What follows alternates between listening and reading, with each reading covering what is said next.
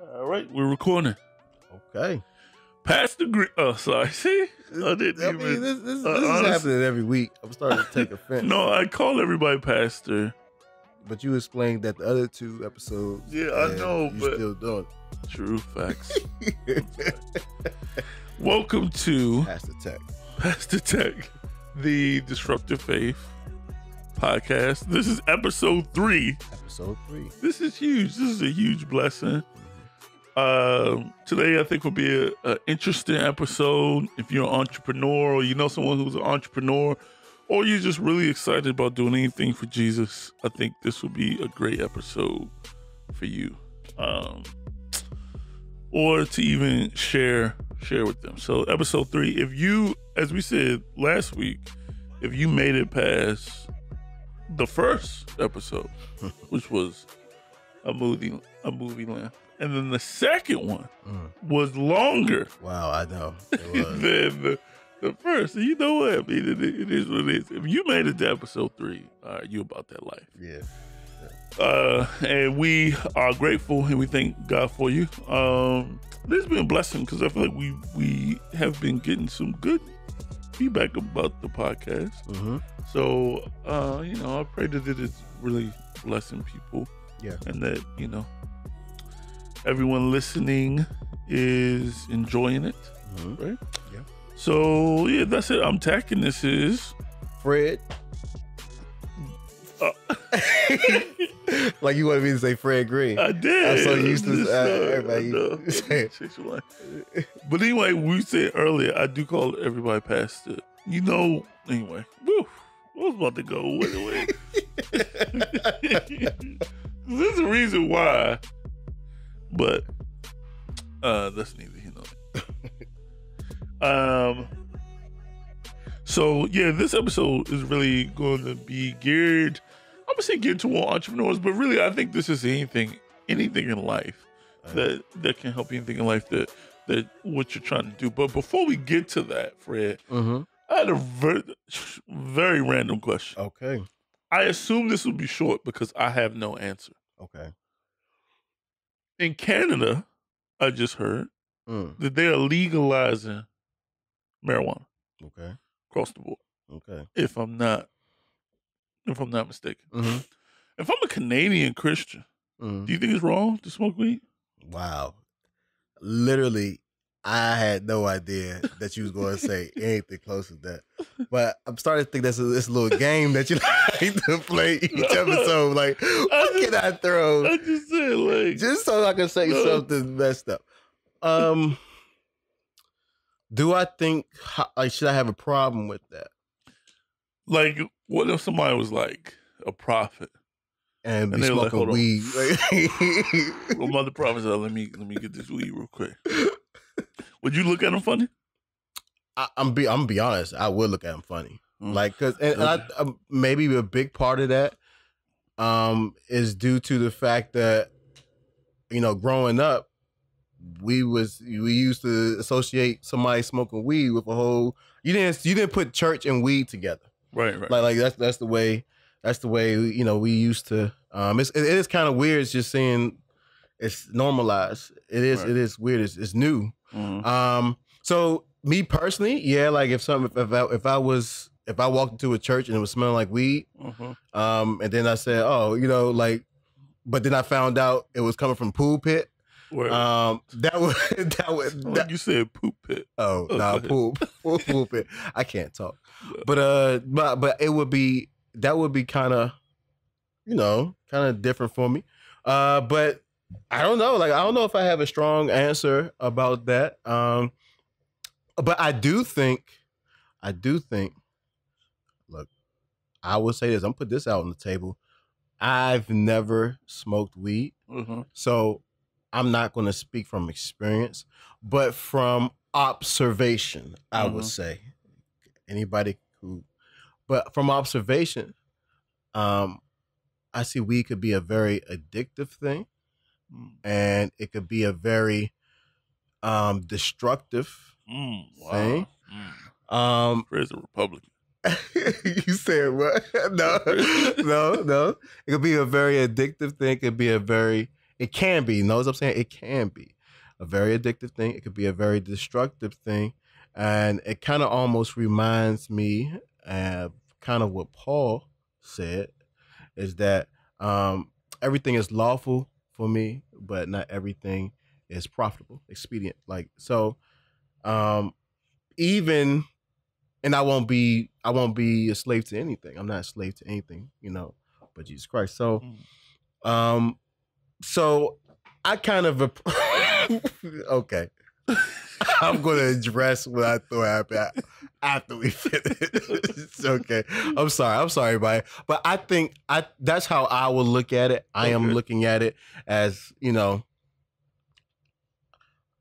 as a Republican. Yeah, you know what? We just talked about it's not about parties. Hey man, true facts. You know what I'm saying? So, but now that's my personal opinion. You trying to catch me off guard. What do you think? You want to smoke weed, Ted? Listen, before you got here, no,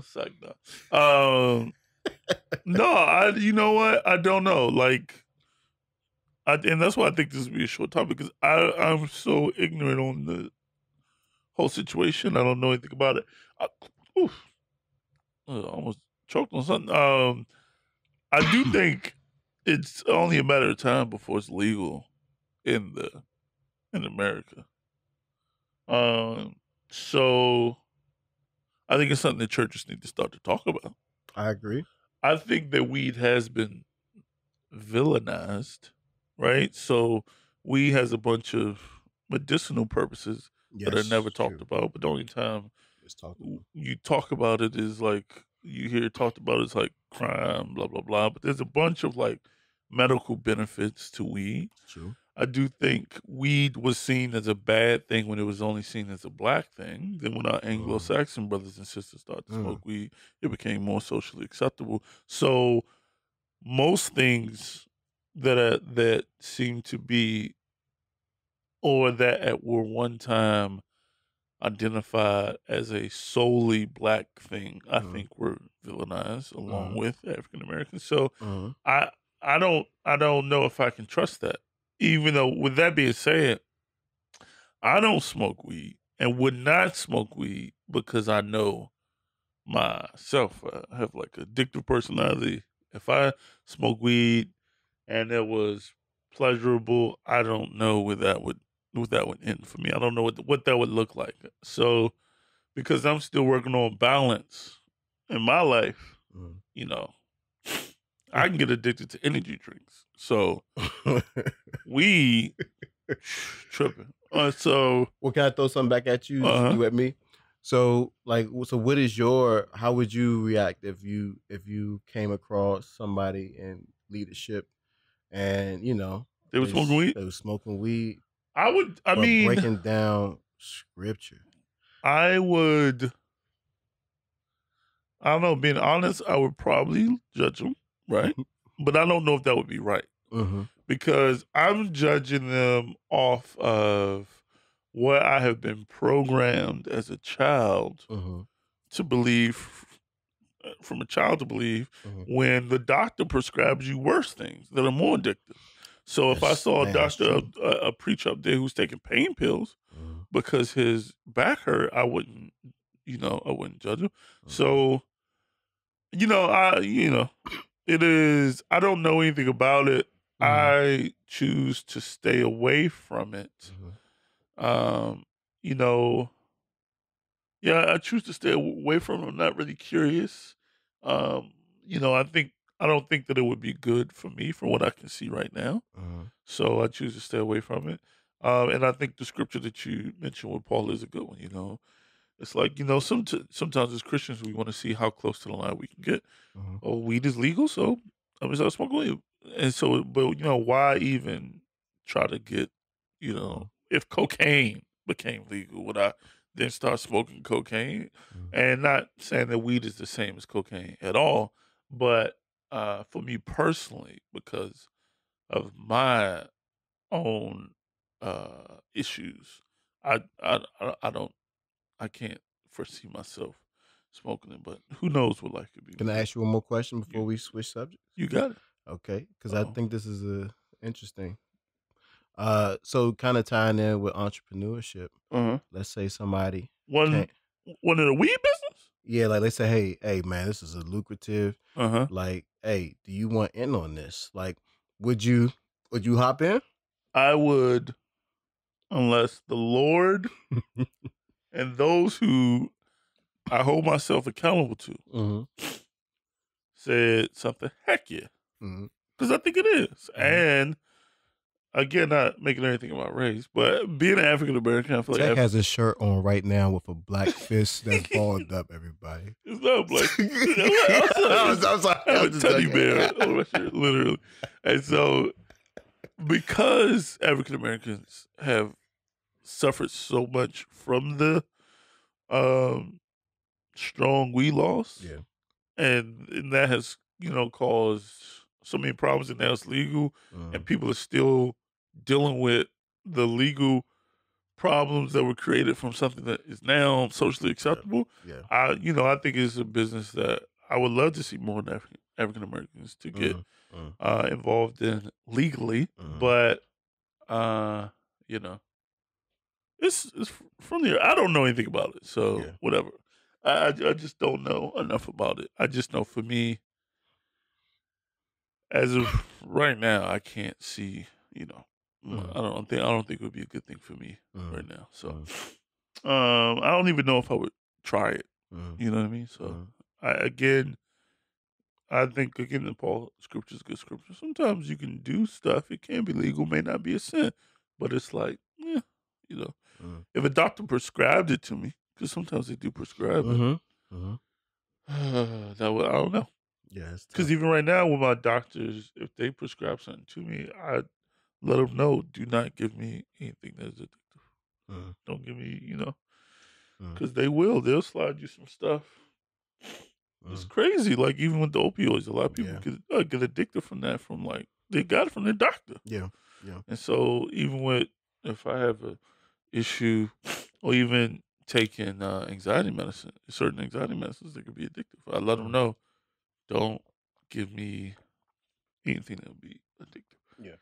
So that. It's just a Yeah. random thought. Like I said, Good question. don't really know uh, a whole lot about it. So Mm.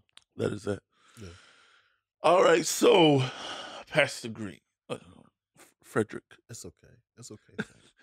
Green. I've accepted it. Um, what I wanted to kind of throw at you today, right? Okay. And we've talked about this a little bit. It's like we're in this great moment of entrepreneurship Mm-hmm. within, I would say, our generation between Yeah. 1835 Mm-hmm. and maybe a little older. And so, not everybody, but a lot of people on their own business. Yeah. Everybody's trying to, on the grind. Everybody's Mm. trying to build Yeah. their own, build a legacy and different things like that, Yeah. which I think is good. Yeah. I think it's great, Amazing. actually. And so Very good. it is amazing. Mm-hmm. And so, but with that, just like with anything, comes certain things to look out for. And Yeah. so, I guess the question is, what is the balance of trying to build something? And I said this to you, maybe there could be a better way, but the balance of trying to build something for Jesus versus with Jesus. Mm-hmm. And so, it's like, I know for me, if we're not careful, and again, I'm like a huge Gary Vee fan. Did you Yeah. listen to Gary Vee stuff? I did check out a little bit of Man, stuff. I know you love Gary Vee. Gary Vee could curse me out. I'd be like, "Yes, sir, let's go, let's get it. Yeah, I'm a jerk. I'm a nobody."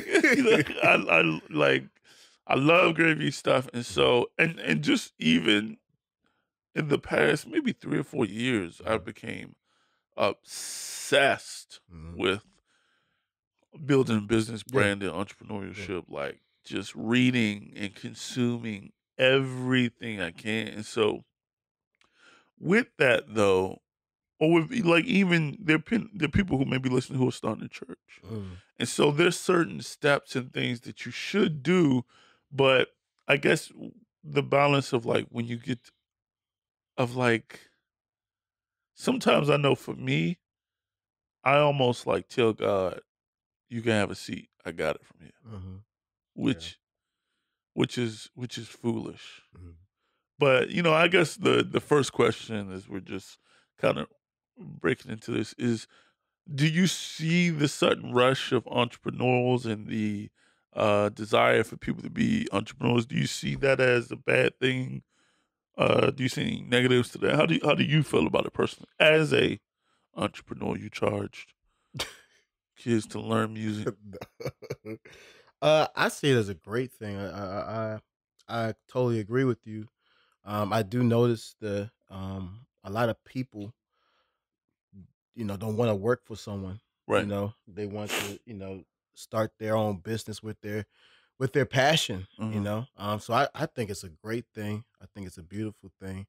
Um, some negatives, but there are some negatives Mm-hmm. that definitely come from that. I can't speak to everybody, so I could speak to from personal experience, and little from my point of view. It's just like sometimes you could get trying to chase that place or that Right. thing of Uh-huh. achieving that thing. You could get so tunnel vision, and to a certain extent, um, entrepreneurship to a certain extent evolve some of that Right. tunnel vision type of mindset and some of that um, self type of mindset, honestly, to Right. a certain extent. Yeah. So it's very tricky. It's very tricky. It is very tricky What's the because you don't trickiest? want to. There are certain principles that do work, but you have to have it has to be balanced. It has to be it has to be balanced because it could become very tricky. It's a very tricky thing to be able to a lot of times to be able to achieve which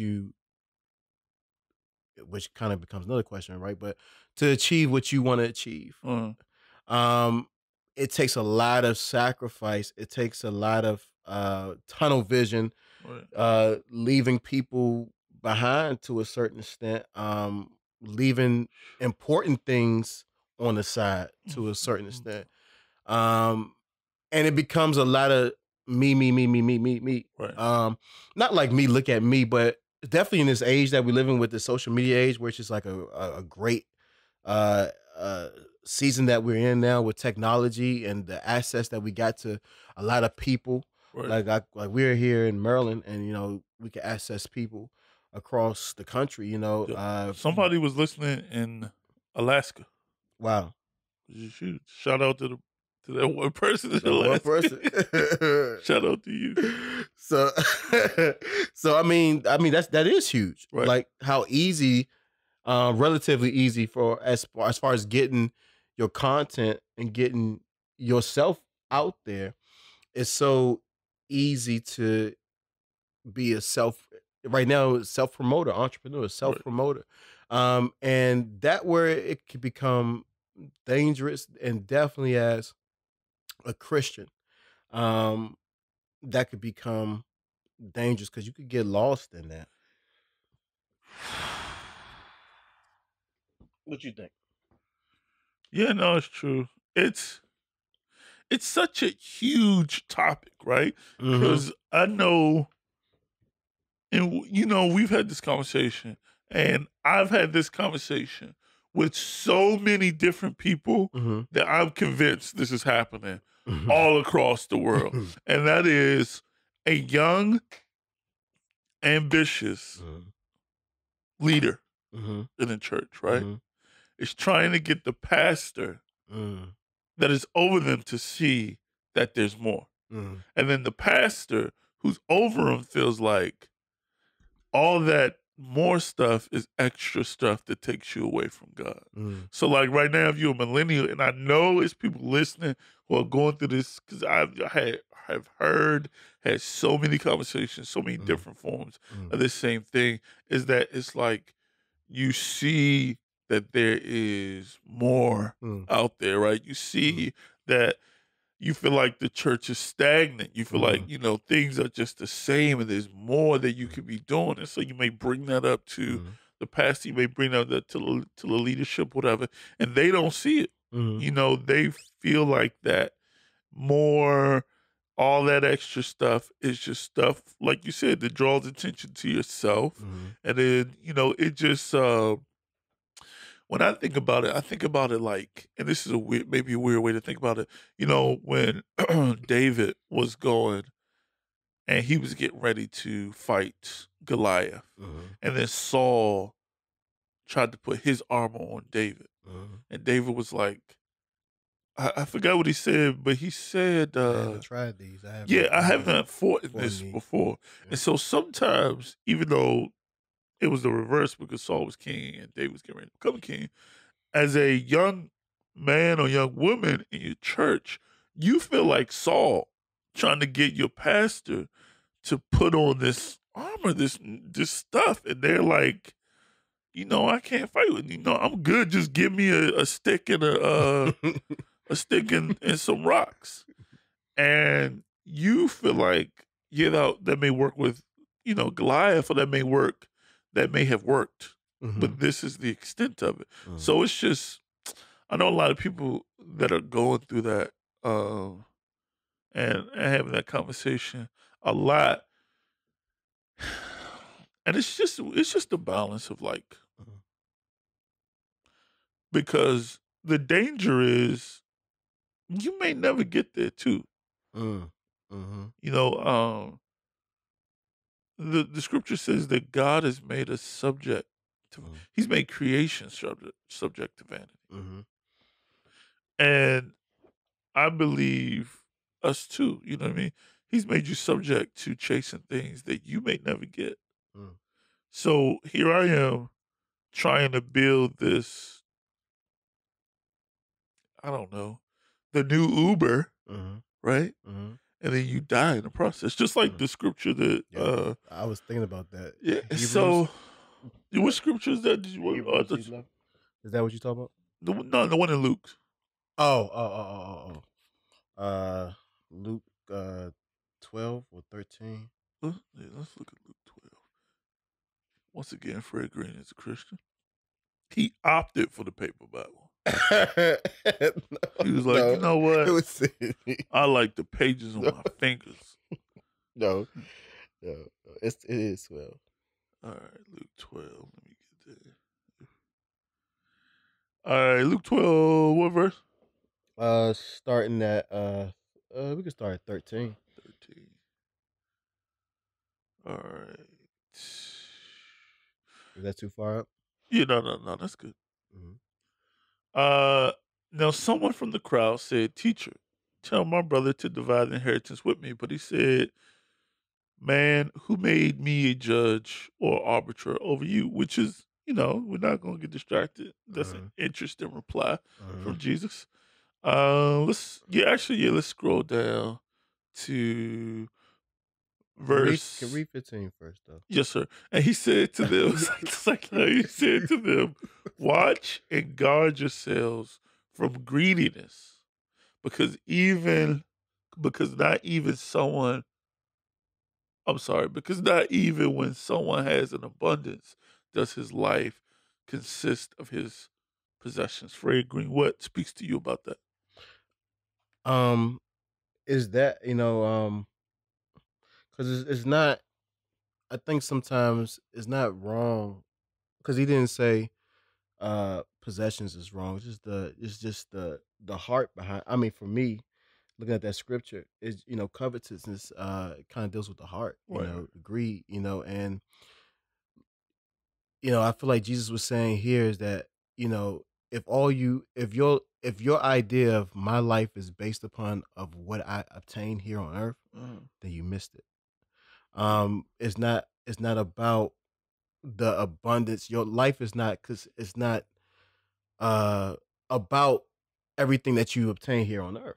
It's not about that, because, and then where we're about to go later on the scripture, he gives the parable about why that's such a dangerous thing. And I think I think that's what kind of speaks, because sometimes in that pursuit we're trying to pursue this thing, Right. like this business, to get this business off.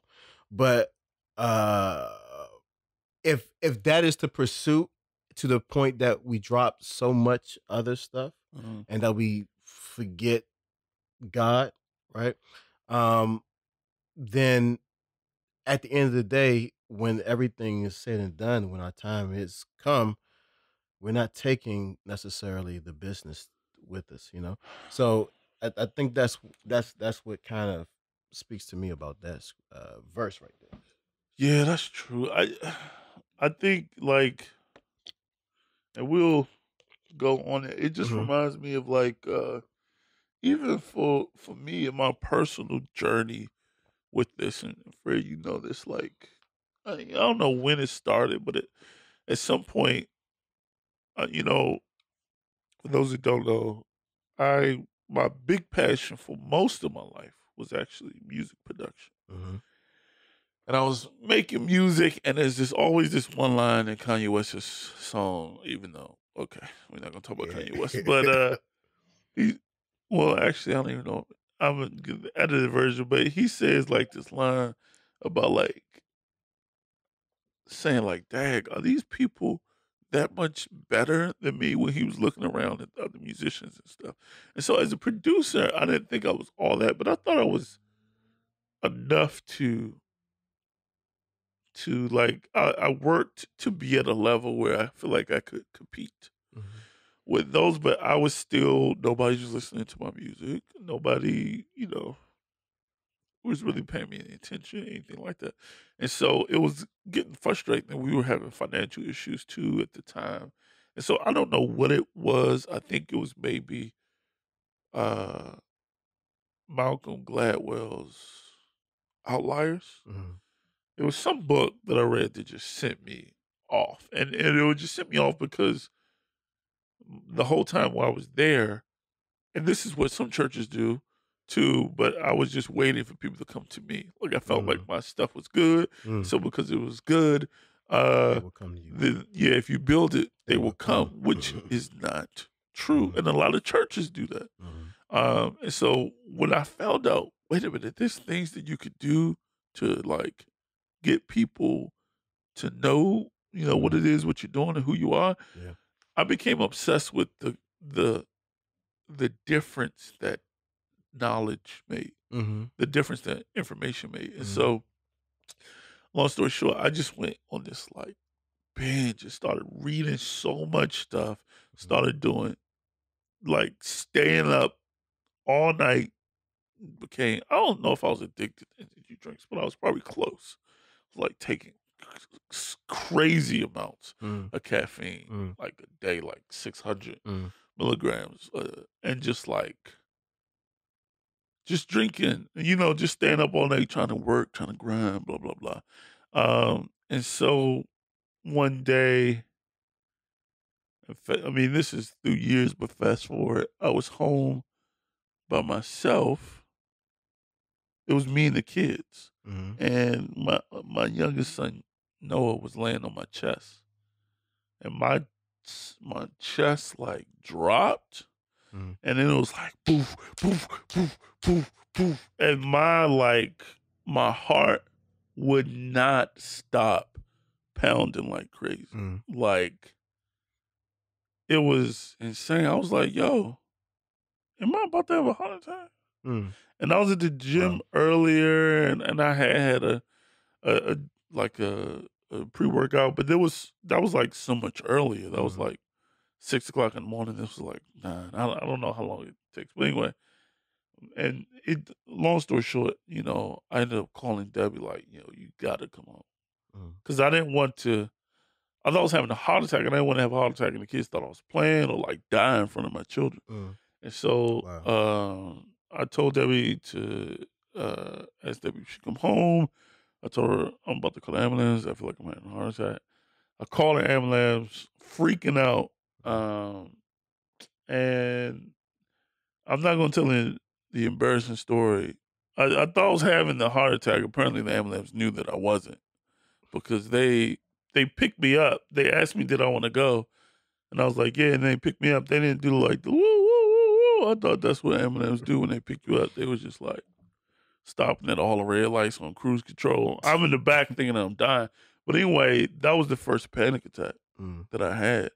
And then then I had like a bunch of panic attacks. And still to this day struggle with panic attacks and anxiety disorder. Now I'm in therapy and I'm taking, when I feel like I can't control, I'm taking anti-anxiety drugs. And so I mentioned all this to say, but all this stemmed from, among other things, how I was managing stress, not sleeping, not eating right, not taking care of myself, trying to grind. Like I felt like, if I, because I still work 9 to 5. I'm still a dad, and so I was doing that because I felt like that's what I needed to do in order to get where I needed to be, and all this is going somewhere. Because going back to the scripture, I'm going to fast forward.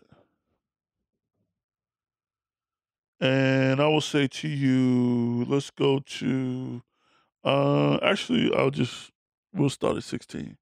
And he told this parable to them, saying, the land of a certain rich man yielded an abundant harvest. And he reasoned to himself, saying, what should I do? For I do not have anywhere I can gather my crops. And he said, I will do this. I will tear down my barns and build larger ones, and I will gather in there all my grain, my gain, and possessions. And I will say to my soul, soul, you have many possessions stored up for many years. Relax, eat, drink, and celebrate. And not, and not to keep stopping, but do I have to sneeze? Hold on. I don't know if I have to sneeze, but uh, that's the thing. That's the trap. When you're on that grind, you're envisioning a day where you won't have to work that harder. So you're like, oh, I'm just going to grind, do this, do this. And then one day, things will just run themselves. And so if you're not careful, you end up getting into a trap because when you're competing and when you're going, you're always kind of marching toward and fighting against future you. But future you won't ever be satisfied either. So you're always like pressing towards something. And continuing on, 20, but he said to me, fool, this night your soul is demanded from you. The things which you have prepared, whose will they be? So is the one who stores up for themselves treasure and who is not rich toward God.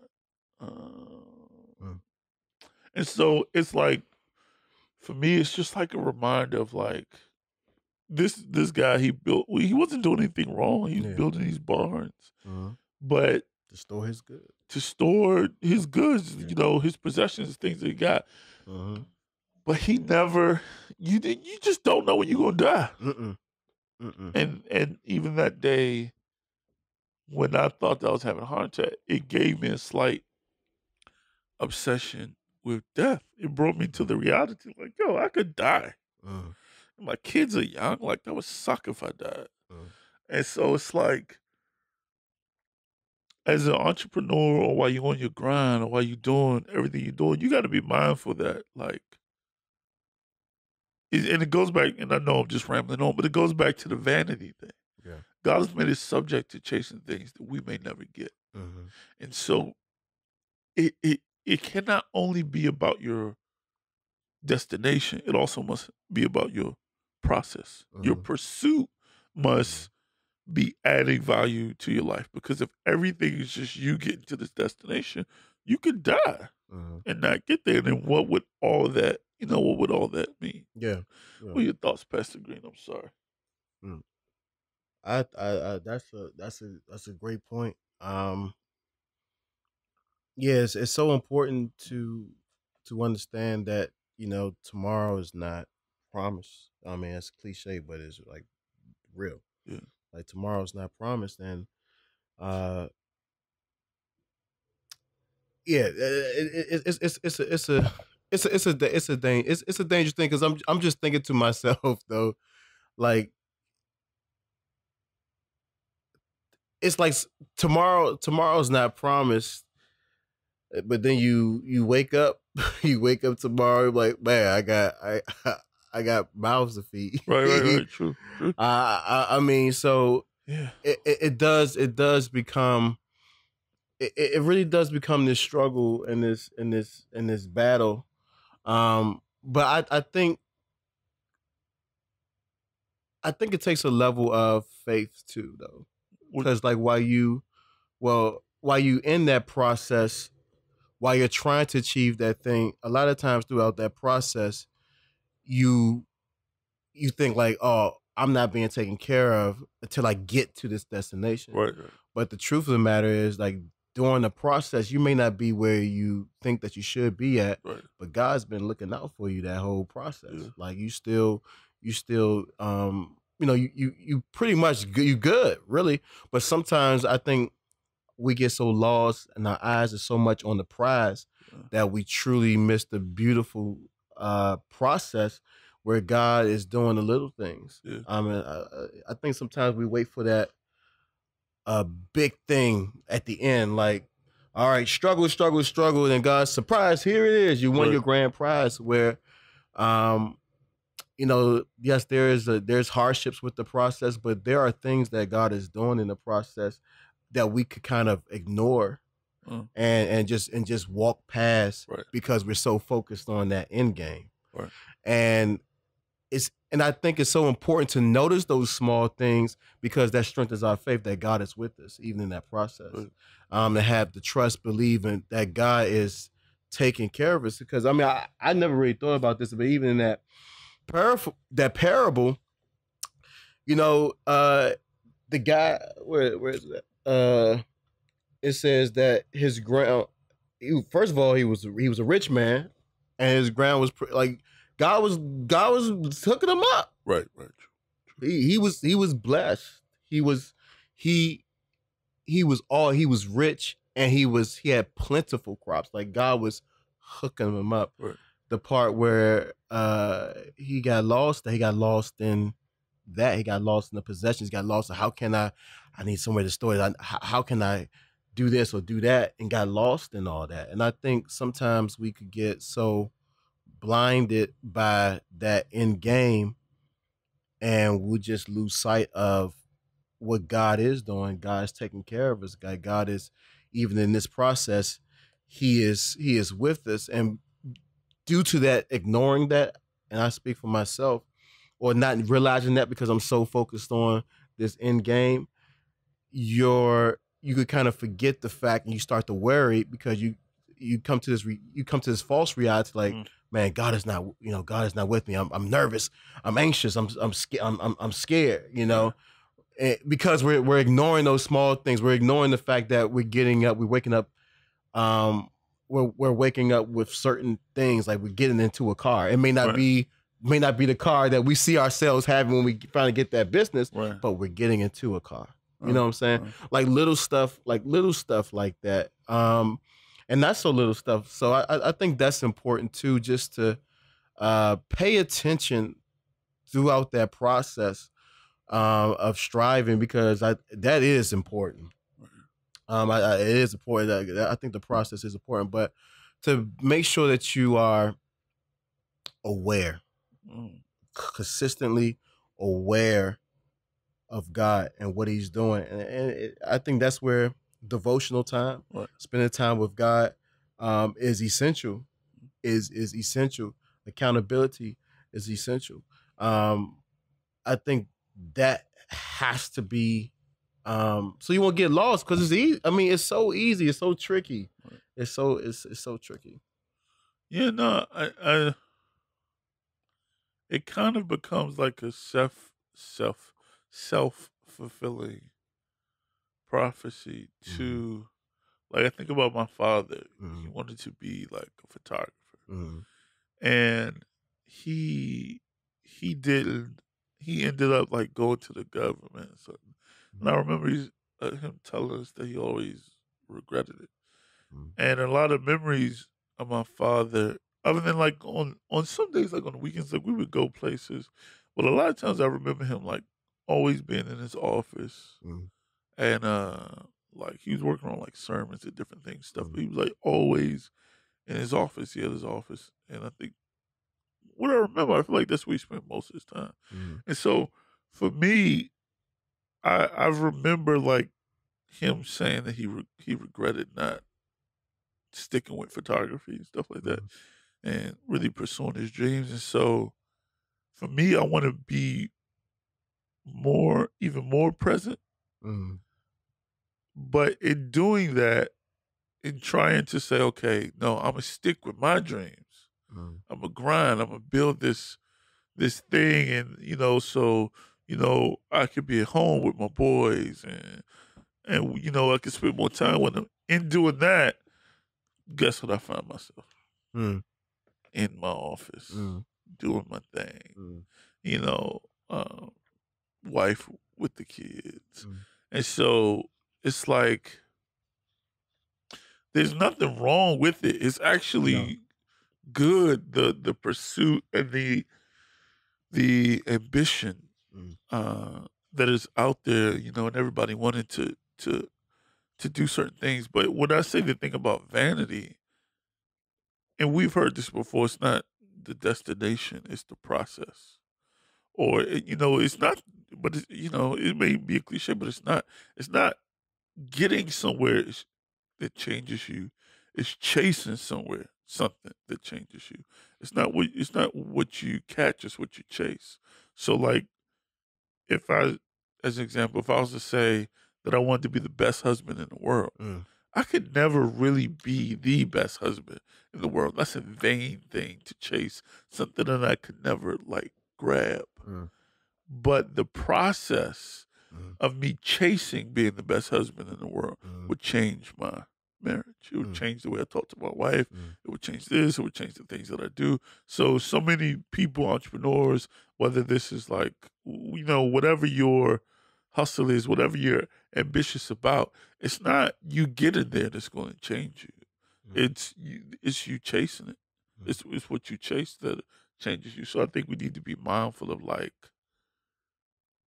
what you chase. Like what you chase down. I had an interesting question, but it just came across to me, but I don't know if it makes sense. That's why I'm kind of contemplating should I ask it. So this may make sense and may go nowhere. Okay. And since we're being honest, just tell me like that makes no sense. It's not going like, nowhere. Fred, what you talking about? But I guess the question would be like, let's say everybody, we all have that thing that we're chasing, entrepreneur. We believe like, all right, this is what I feel like God, this is. I was asking myself this question. I proposed it to you, and I proposed it to everybody out there. What if? How are you? What is your emotions, and how are you feeling if you never fully achieved that thing in your whole life you pursued it? Okay, because the reason why I thought about, I'm gonna tell you what scripture came out, Hebrews 11. We don't have to necessarily read it, but it was talking about Abraham and the other. Now this doesn't directly correlate, but a little bit, because it mentions how they all died in faith, and how they all sojourned in a land of promise as strangers and pilgrims. Right. And how, I'm just imagining, Abraham, there's other people in this land that God said, Abraham, this is your land. Right. But his life was spent as a nomad, pretty much, in a land that God has said, this is going to be your land. So he didn't, that quote unquote, as far as that thing of saying, oh, this land is Abraham's land that's recognized from all the other people there. Like it didn't culminate to that in his lifetime. Right. I mean, he died as out from an outside appearance, he died as a sojourner. He died as a nomad. So I guess that's the question. Like, how would you? Is it that one? It's Hebrews when they go through the great people of the faith, Yeah. and they say some receive their Oh yeah. loved ones from the dead. Yeah. But then at the end of that, it says, "But these still died without receiving the promise." At the end At of the end of that, yeah, and I think all these more. having to receive not the promise. Yeah. And I read it, so put context to it. What you said. And these all, having attained a good report through faith, receive not the promise. Crazy. Mm-hmm. Yeah. Having obtained a good report through faith, these have not received the promise, right? And so, and there's more, right, that he's saying there, speaking more in the context of Jesus. But I think the point, though, being to answer your question, like, what if what you doesn't happen? Maybe as far from an emotional standpoint, like, I mean, if you was able to, of course this won't happen, but like you could look back, like it's all said and done, right, and you look back over, and you at the end and you looking back and say, I, Solomon was right. A year ago, I would say, I don't receive that. And I would say that I would feel like a failure if that didn't happen. Now, I'm like, Solomon was right. And what I mean by that is, Ecclesiastes seems to be like one of the saddest books in the world. Like, if you haven't read Ecclesiastes, don't read it if you're going through, okay? But, it's like Solomon just is like, everything is vanity. How does the good man die? He dies just like the evil man. It's like, he's just going on and on and on about how everything is vanity. Time and chance happen to everybody. Shout out to David James. Time and chance. So it's like, gotta pay him now, too. I know. I was like, he got big butt. And so it's like this thing of like, it just seems to be a real sad book. Yeah. I feel like Solomon has the ultimate revelation on life that everybody's looking for, and that is the meaning of life. Like trying to have a life that has meaning. And what he sums up, how he sums up Ecclesiastes is he basically says, listen, the point of life is to please God and to find moments of joy and enjoy those moments. That's all you can do. Please God, find moments of joy, retain those moments, and enjoy. So, like, to answer your question, at one point in time, I feel like if I didn't do this specific thing, like it was like if I did not become a producer, that I had failed. Yeah. And now I just feel like I'm only going to chase things that change me for the better. I mean, I'm only going to chase things that even if I don't achieve them, I'll still be better just by chasing them. Music, by the way. Shut up for Fred's classes. Fred's trying to get let's do this. And so there's one. And then two, I think now I wouldn't feel like a failure because what I'm trying to do now is enjoy life more. In the middle of the pursuit. Because there'll be times where I would be relaxing. And this is, not going into all of it, but anxiety is basically like where your brain and your body aren't matching up. So like your body is going through like threat mode and your brain is like, what are we freaking out about? And so they're not matching up. And part of that for me has been like me just always been at a high point of stress, always trying to be go, go, go. So when I would be relaxing with my family, I would feel guilty, like, man, you know, I should be grinding. I should be grinding right now. This should be something I should be doing because I love them to build something for them. Yeah. But my new thing from what Solomon says is I need to enjoy that moment because I'm sacrificing these moments for something I can't even guarantee I'm going to get. Yeah. You know what I mean? And so, and it's like, it's just a balance. Like you have to be, you know, if God has made us all subject to vanity, and I say it all the time, and you can't control, you know, you can't necessarily control that God has made you subject to vanity. You are subject to chasing things that you may never get. We do it all the time. Some people chase pleasing people. Some people are people pleasers. You can never please anybody. Oh my goodness. But you know why you do it? Because God has made you subject to chasing things that you may never get. Some people, you know, like the guy who's who's already rich, but he's trying to save up more money. Why? God has made you subject to chasing things that you may never get. We're always like, I'm looking at future me, but right now or in the future, I can guarantee future me is looking at future me. You know what I mean? Just trying to see, you know, we think that we'll get to this point where we'll be satisfied.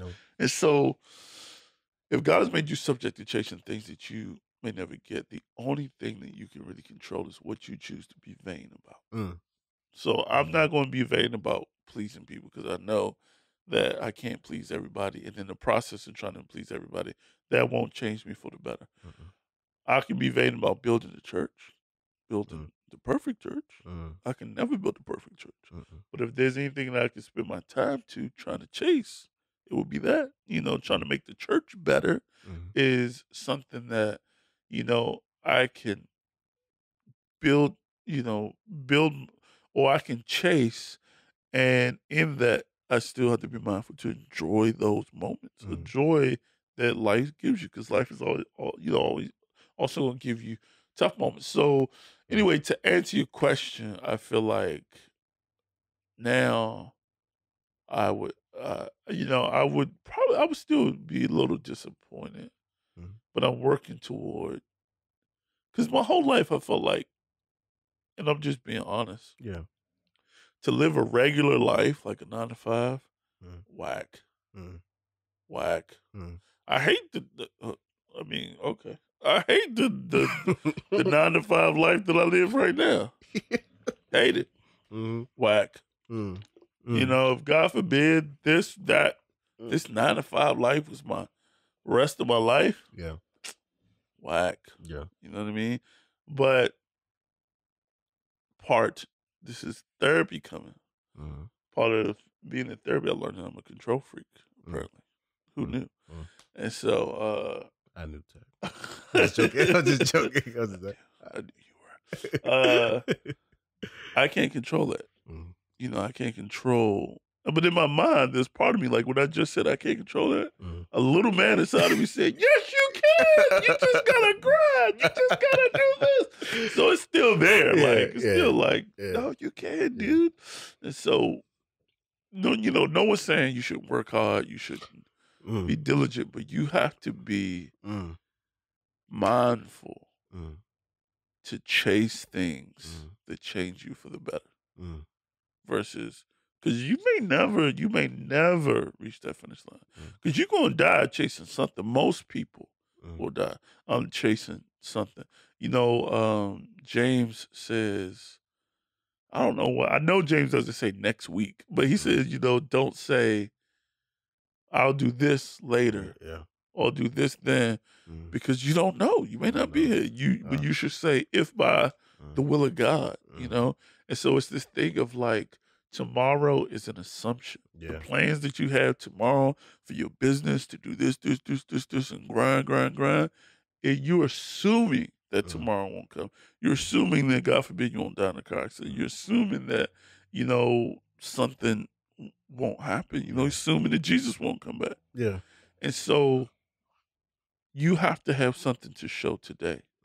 You know what I mean? Or, you know, what do you have today to show, and just enjoying those moments in life. I feel like you just gotta have a fair mixture. Yeah. If that makes sense. Yeah, that makes sense. A lot of sense. Yeah. I think too, though, like even when it comes to building a church, and even going back onto like doing something for Jesus or with Jesus, and I know people may be struggling, like, what does that mean? I know for me, again, when it comes to like doing things, but I just get like, what if? And I guess I can ask you this, Fred Green. Like, what would you say your goals are in life, ministry wise? Mm. I mean, you're a pastor. I'm not a pastor, but man, you just dropped question. You know, I'm honestly still. I have an idea, but I'm honestly still praying about that. I'm like in a transitional season. I'm in a season of, you know, praying about exactly where God wants me to go, leading me. What do you think it is? Um, I know one definitely. You know, I have a heart for teaching. Obviously, I'm a piano teacher, but just teaching about. I just love teaching, and from a ministry perspective, I love taking the word. Uh-huh. My uncle, uh, he passed away now, but he was the founder of Word of Life Church, and he used to say something as a kid. I always remember it. It's like taking the cookie jar off the top shelf, Uh-huh. meaning, you know, making something that is so high and lofty, and well, not high and lofty, but high and complicated, and just bringing it down Right. and just making it Uh-huh. simple. And that always stuck with me, and that's what I feel like, you know, like I have a passion for that, just taking something that Uh-huh. you know, scriptures and just things that, you know, someone may read or may not have a understanding about, or it's just like, man, what does that mean? But just bringing it and relating it to people. Could So you see yourself doing that on a regular basis, I can. like every Sunday? Look, we're gonna go here. So I kind of mentioned, no, we don't have to go here because we went there on another podcast. All right, I could see I could see myself doing every Sunday, but not from a pastor or I mean, again, the Lord had to tap me on the shoulder. I mean, I know that sounds, you know, judge me, okay, Judge me. but Judge me. but but I for me personally, I don't see it from a pastoral, and I guess maybe it is a strictly me thing because, you know, pastors have such a hard. I mean, it's a responsibility Right. because you're caring for like it's like a congregation of people with stuff, Right. True. and it's a lot. It's a lot, and I don't know. I just don't. But from that aspect, as far as from a teaching aspect, as far as taking scripture, like something like a Bible study. Right. That's the type of stuff I love. Okay. I forgot why I asked you that. I had to Yeah, I deep was like, research. what? No, I guess I guess to this point, like being honest, Mm-hmm. what would success look like for you in that Bible study? Me being honest, and it's me personally. Uh-huh. Success would look like for me, um, is people How under. many? Sorry. Actually, honestly, if I would be real, I don't have like a. I put it this way: I don't have a number. Like it's like I don't see like a high number, but I would be. I would if it was just one person. I Uh-huh. would feel like, oh man, God, is this man? Is this where it's you know? Uh-huh. So not one, but I definitely don't have like a number of like man, I'm looking 30, 40. You know, it's not like that, but one, it does make me feel. So I don't have a certain number, if that makes sense. So can I test this theory? This may not. Okay. This could be a waste of time. Okay. Would two people make you feel that way?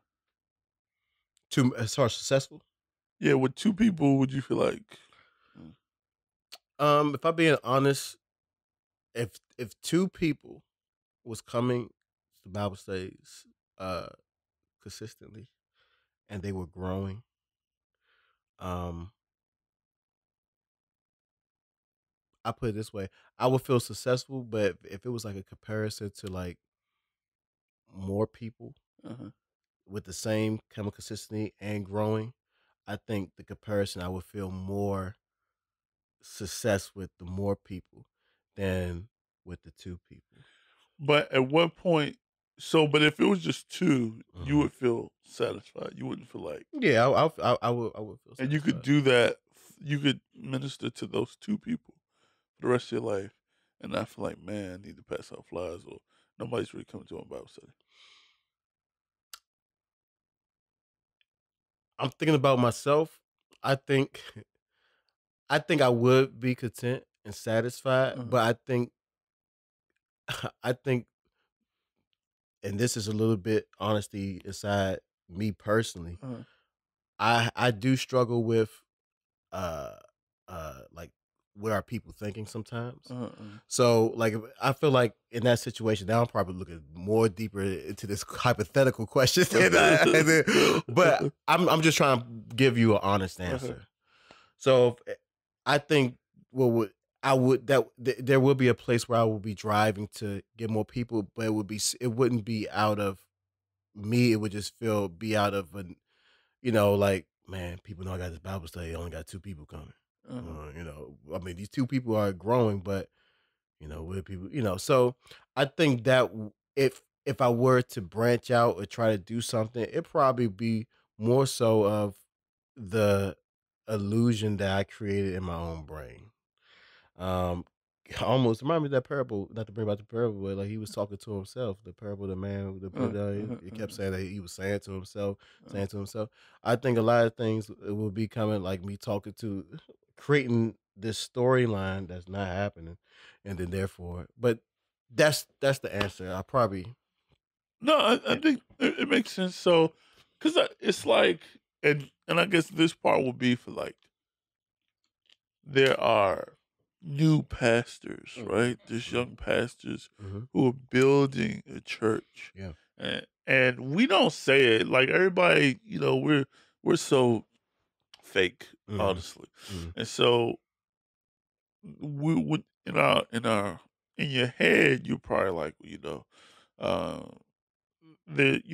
want to have this many people attend my church, or I want to have this type of church with all these people, and we go have all these conferences, and then somebody asks them, they'll probably be like, oh, whatever the Lord says, that would be a blessing. Yeah. But then in their mind, when they're in their basement, they're envisioning them at conferences, and they got the cool church that everybody's like, and so it's like, and there's nothing wrong to desire that, right? It's good, you want the kingdom to reach out to as many people as possible. But I think what we have to be mindful of in our ambition is like, it is, if this is God's work, it is Him who brings the increase, and not, we're co-laborers with Him. Definitely, if you're speaking from a ministry or from a pastor or even from a business, you do the work that you know that needs to be done, but you have to also trust God. And so we can hit these last two scriptures. Let's go to Psalms 127. And I think I found the scripture. Oh, Fred, you give me a lot of scriptures that changed my life, okay? I don't know if you gave me the scripture or if I found it.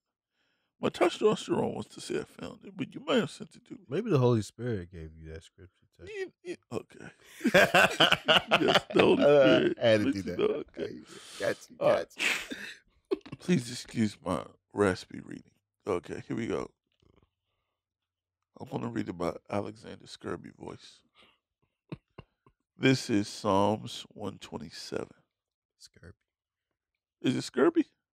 I feel like that's a disease or something. I don't know. Scurvies. Ooh, boy, you got the scurvies. You nasty. Maybe I'm wrong. It's called the scurvies. All right. The Song of the Ancients of Solomon. Unless Yahweh builds a house, its builders labor at it in vain. Unless Yahweh guards a city, a guard watches in vain. It is in vain you rise up early and sit late, eating the bread of anxious toil. When thus he provides for his beloved sheep. Look, Sleep. Oh, I'm sorry. Son threw me off. I can read. Let me go back. My Alexander Scurvy got messed up. It is a vain thing for you to rise up early and sit late, eating the bread of anxious toil, when thus he provides for his beloved in his sleep. Wow. Mm. That's crazy. Mm. I never read it like that before. Look, children, are the inheritance of Yahweh, the fruit of the loom. Okay, no, that's it. There's just that first part. Mm-hmm. And so it's like, that's so anti everything that we believe. It is. Like, it's a vain thing for me to wake up early and to stay up late working, and then Gary V said you shouldn't do. yeah, great. Listen, man, Gary V's my guy, bro. Love that dude that I never met. Um, but it's like,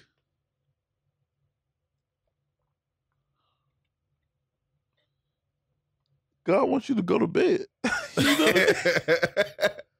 And you know what I mean? Like right now, there's somebody up late. Yo, I'm grinding. Yeah. I'm getting sick because all I do is work, And but this is, or it's certain pastors, who you, if you're starting a new church, you're like, nah, I gotta do this, I gotta do this, I gotta do this. God wants you to go to bed. He wants you to go to bed. He wants you to get some sleep, because unless God establishes this and does this, what you're doing in vain anyway. And just like I said, unless God guards the city, you guard it in vain anyway. It's like your house. As a man, you are the protector of your house. But it's situations you can run into in your house where, there's nothing you can do.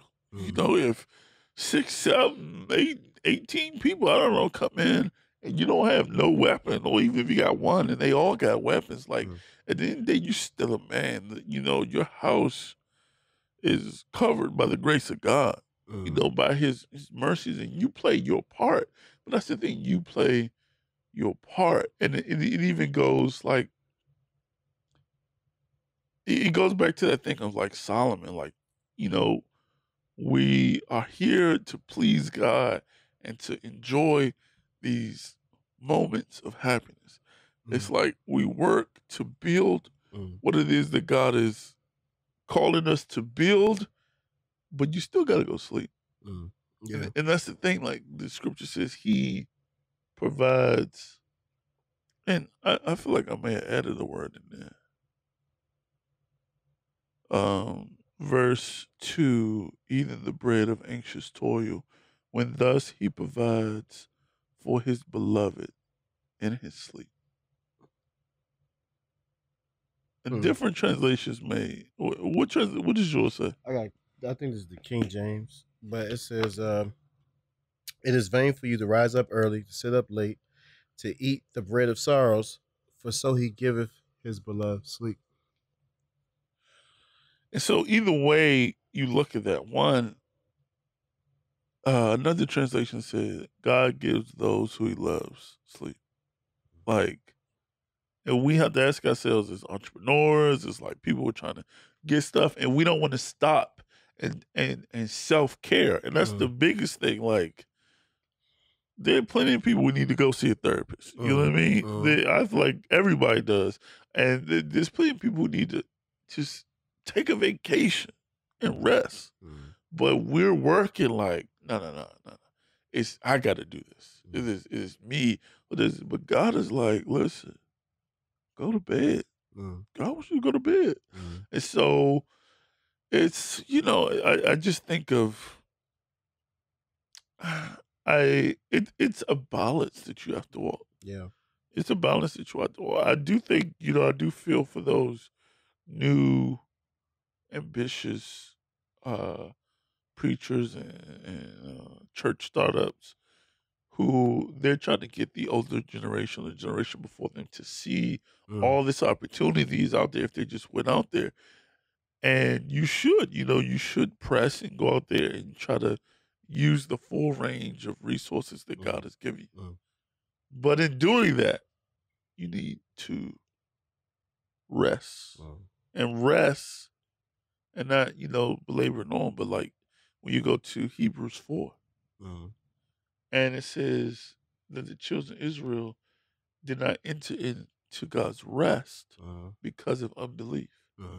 And the unbelief that we have is that if I take a break, this whole thing's going to fall apart. God's not holding this thing apart. I am. And if I stop moving, then this whole thing ceases to exist.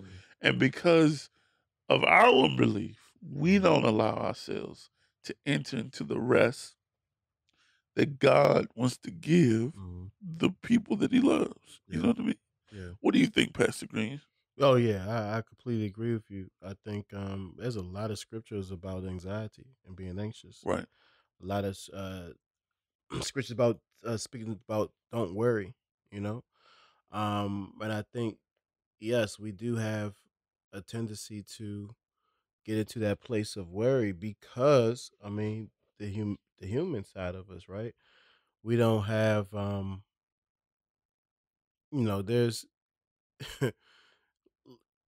keep bringing it back to life and circumstances, but you know, like you're dealing with stuff at the moment, and you don't have you know, God has, He's all knowing, He has everything. Right. We don't have everything, right? So we get to this worry spot, and to hear Jesus say, "Hey, but don't worry, God got you." Basically, like, don't worry.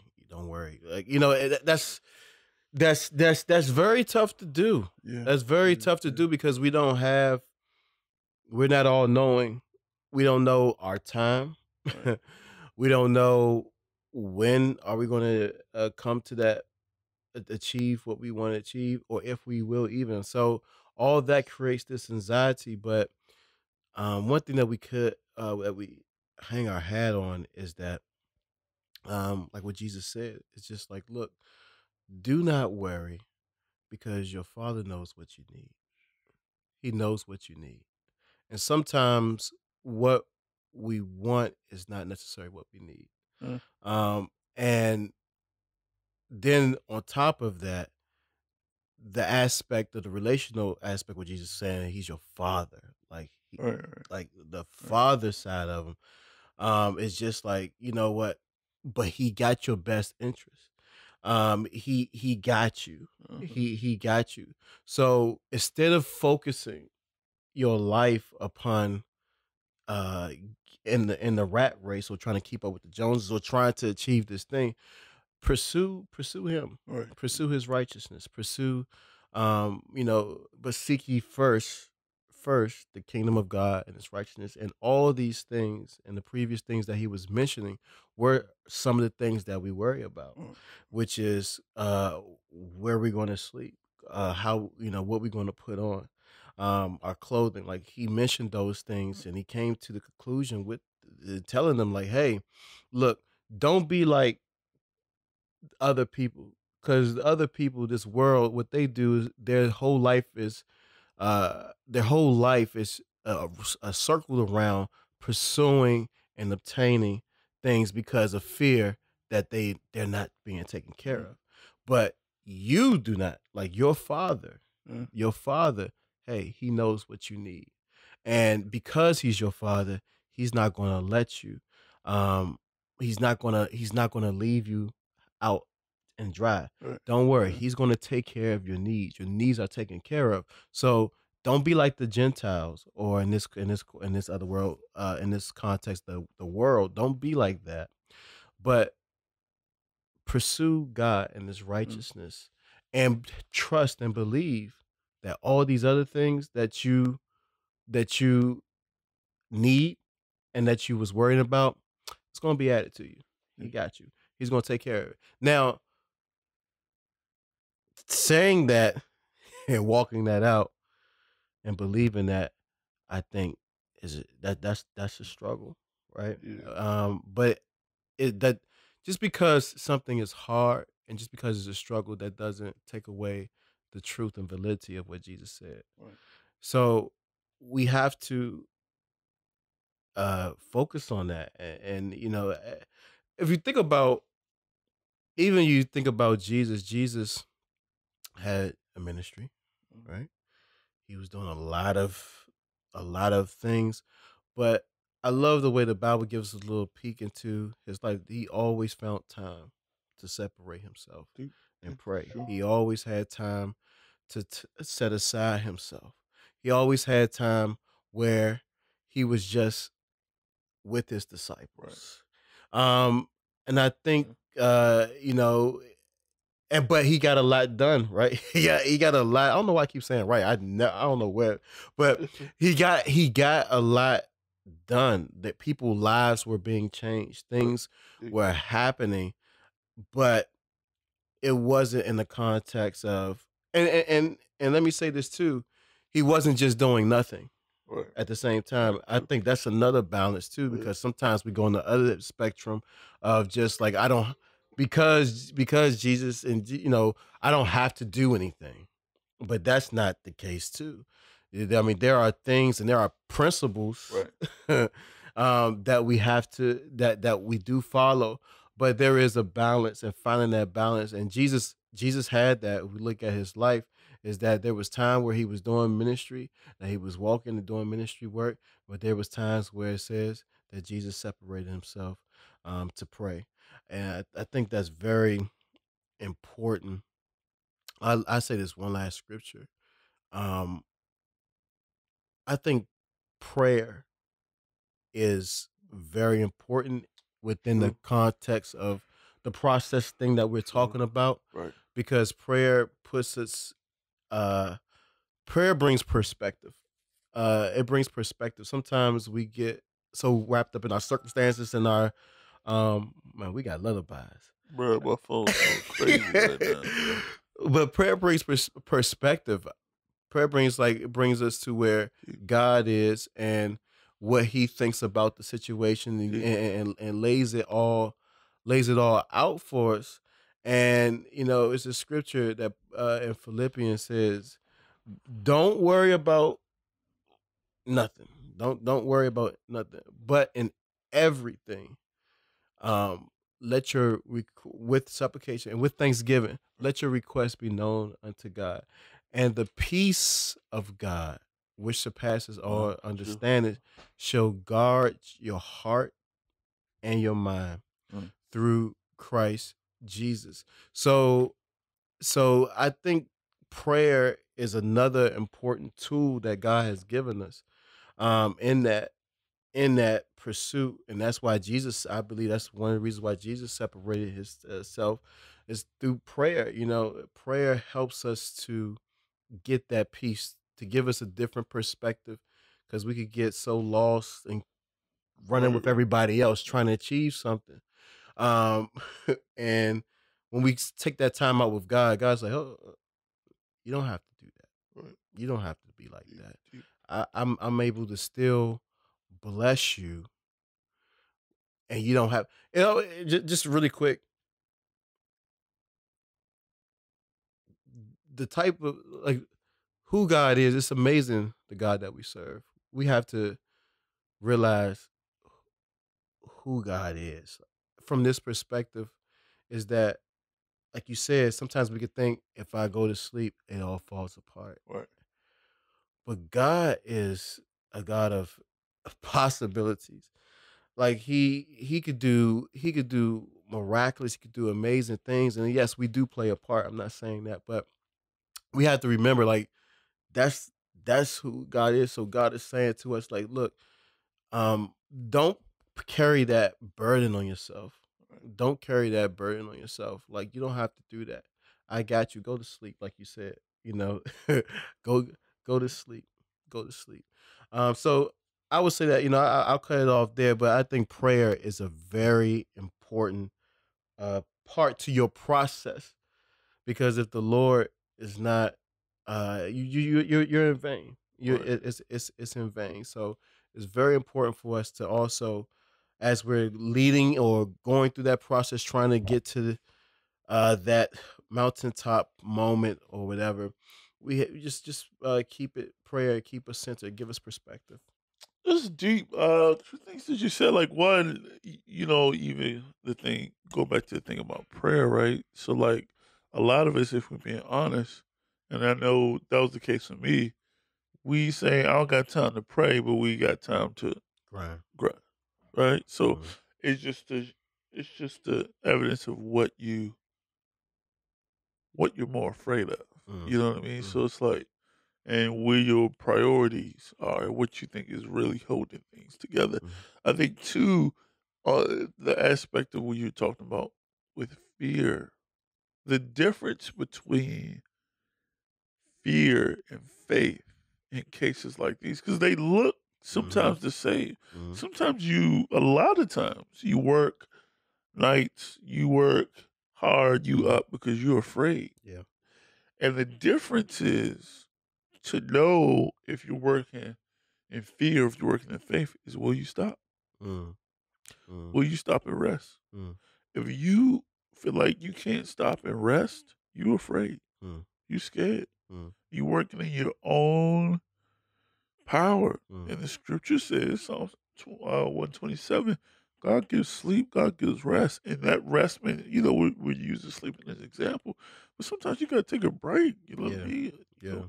So that was a big thing, good thing that now that, excuse me, more pastors are taking sabbaticals Mhm. and just taking Yeah. breaks throughout the year. But like, you got to rest. Yeah. If you feel like if you stop, it's all gonna fall together. Then your perspective is a little off. No Mhm. one's saying the opposite extreme, like you said. No one's saying don't do anything.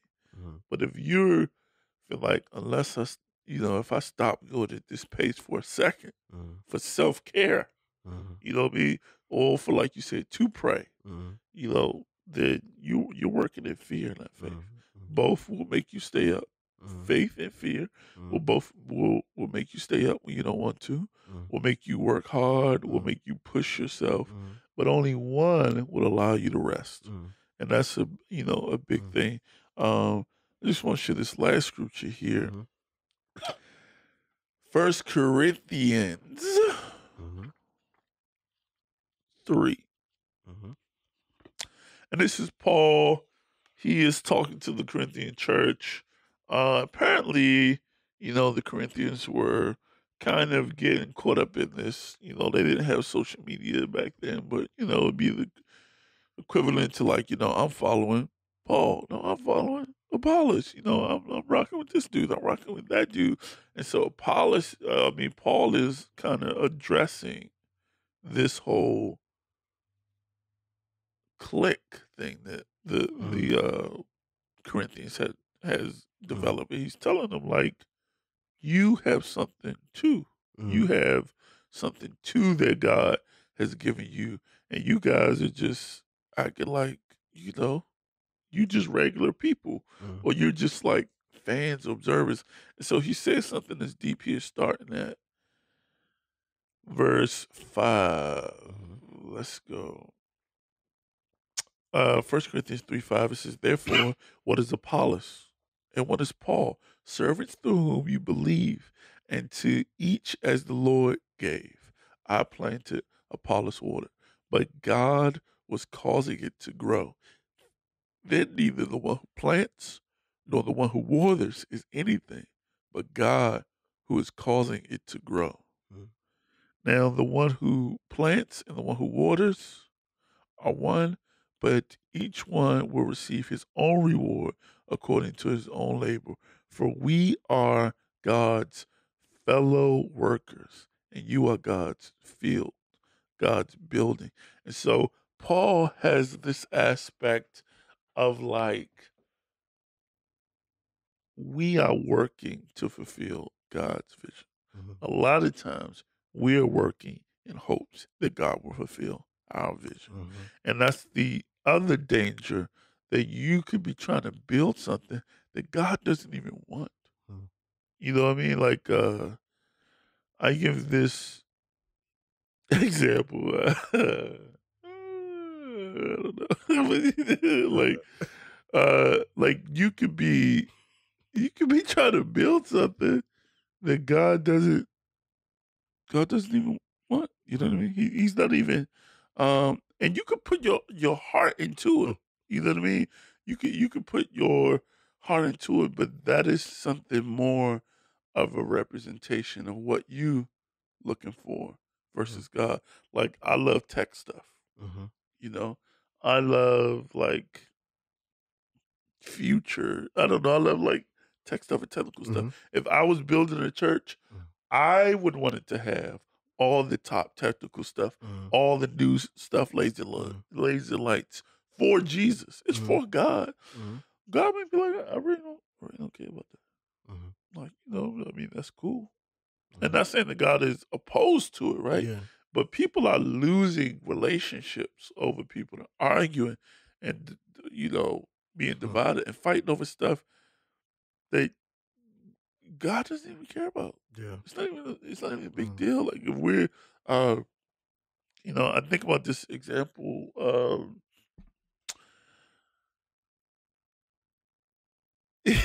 Yeah, sorry, my brain is. What is happening? I was just thinking that. Never mind. But anyway, but like, we have to be mindful that we're not trying to do something for God that He's just not into. It's like we're trying to get God a present that we would want. You know what I mean? You want to give me a present, give me an iPhone, right? God, I definitely don't think God would like Androids at all. But maybe we can do the reverse. God likes iPhones. You trying to get him an Android because maybe you like Android. Something happened to you in your childhood. Something's off, and so it's like we're trying to offer up to God a bunch of times things that are important to us, but we miss His heart and what's important to them and what's important to Him. And so, even when it comes to growing something, so even with this podcast, we had this conversation. I want this. Personally, I would want this to be all across the world. Yeah. You know what I mean? I want the whole world to hear. Shout out to the person in Alaska. There was another state that somebody listened. I was like, dang, we're going global. And so, it's like, you want to do all these things to try to make it as big as you can. You have to do your part for sure. But then you also have to trust, I've not done my part. It's God who makes it grow.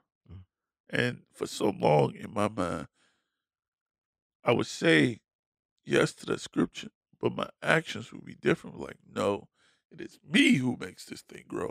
I got this thing going, but it's not. It is God. So again, the entrepreneurial spirit, the big rush and the big excitement of new entrepreneurs that are happening now is a great thing. It's a great thing. It's amazing. I think this is like, this would be probably one of the most memorable things about this generation, that we had a righteous ambition. We wanted to do more for God. But in wanting to do more, we still have to understand that we are co-laborers. You may want to do something. God may tell you to tone it down a little bit. But, of course, you have to make sure you're doing that out of obedience, not out of fear. Yeah. But, we have to remind ourselves we're co-laborers with God. The difference between fear and faith, in a lot of cases, not all, is will you rest? Are you willing to? Are you willing to chill out? And you know, get some sleep, take a break. You know, take some self-care. You know, and so I would just encourage everybody to just spend time with God. And again, if you got enough time to air quotations hustle, but you don't got enough time to pray, your priorities, and that's me 1,000%. Your priorities are your priorities. I don't know. You think you know you have more faith in your ambition than you do God's abilities. And so that is it, Pastor Green. Anything else you wanted to add? No, actually, I don't have anything I wanted to add specifically. I feel like if I were to try to add something, I would just be talking just to talk. So sometimes stupidity comes out of that. So not from you, Fred. Probably on the streets. Again, now we're going to the growing part. It is God who brings the increase, not these shameless plugs at the end of each podcast. But if the Lord so moves you, please subscribe. Whatever platform you listen, we should be available on all platforms right now.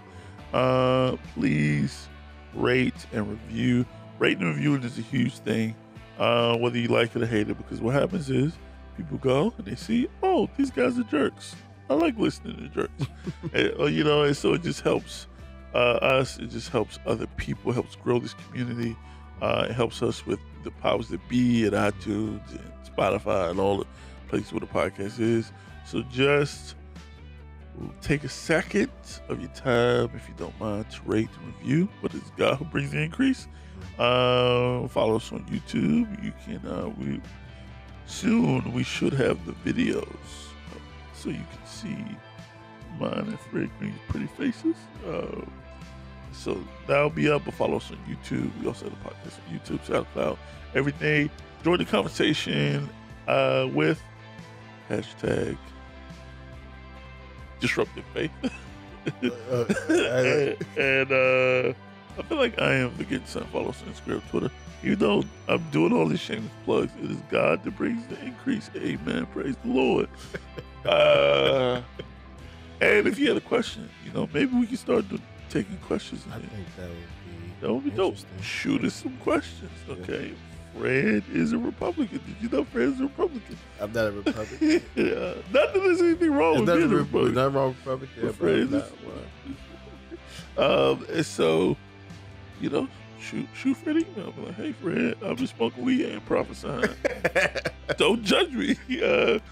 That's gonna be disruptivefaith@gmail.com. That's Disruptive Faith Podcast at gmail.com. Don't forget that podcast. And that is it. You guys have a blessed day. We will see you next time. Right about now. It's getting ready to be some type of holiday. So whatever holiday is close, enjoy it. You know, I don't know what holiday is there. But we will see you next time. Be blessed.